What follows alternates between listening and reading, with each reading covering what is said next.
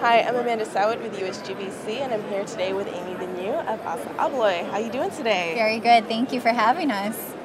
You know, Greenbuild is a time where, the movement convenes and we see each other and we talk to each other. What are you most looking forward to here at Los Angeles? We appreciate this show in general, no matter where it is.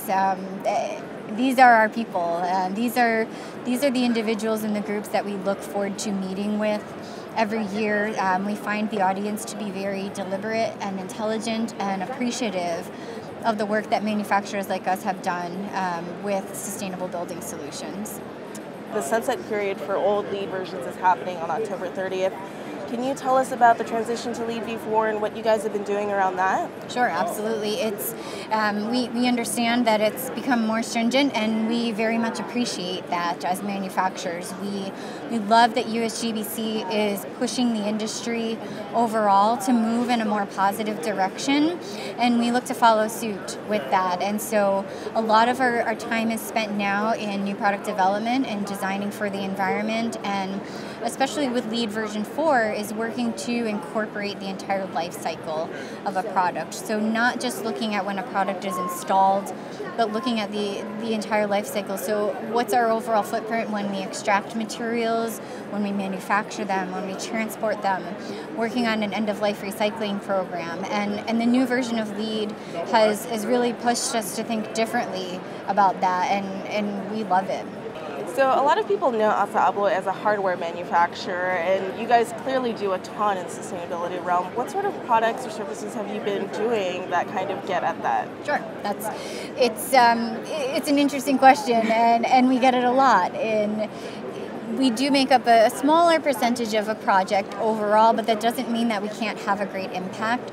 So our main focus has been mainly two things: energy efficiency, so taking a look at energy used on electrified products for doors and hardware, and then also taking a look at energy efficiency of the exterior envelope and focusing on sealing the exterior envelope. And then the other side would be transparency overall. So putting our products and processes under the microscope, understanding where a product came from, how it was made, and what's in it, and then making better decisions about our suppliers and our product ingredients, and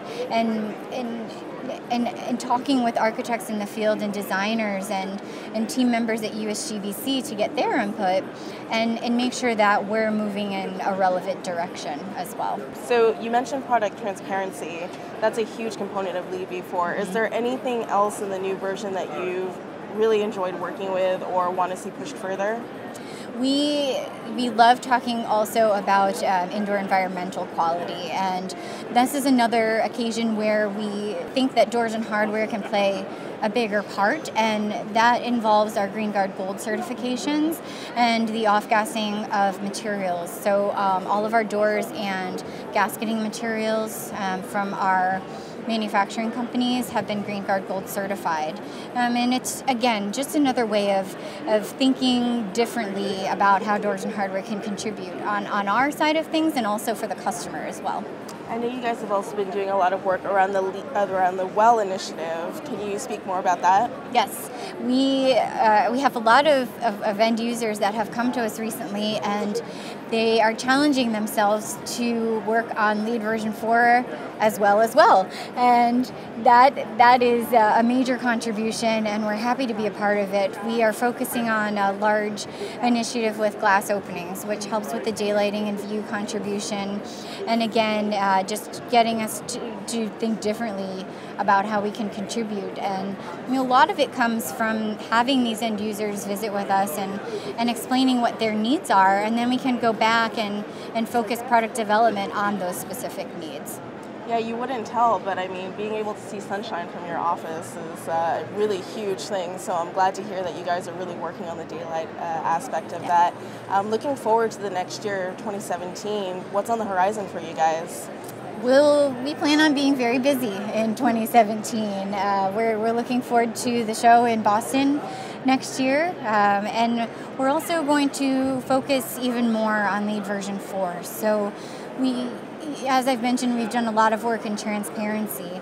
The next step for us is to take those products that we've put under the microscope and better understand the information that we've gotten out of it and say, how can we change some of the ingredients in these products to make them healthier or more environmentally sound for the inhabitants of the building. So we want to spend more time utilizing the data that we've harvested to make more progressive movements in product design and development. Well, Amy, thank you so much for your time today. It was such a pleasure to talk to you. Thank you so much. Thank you.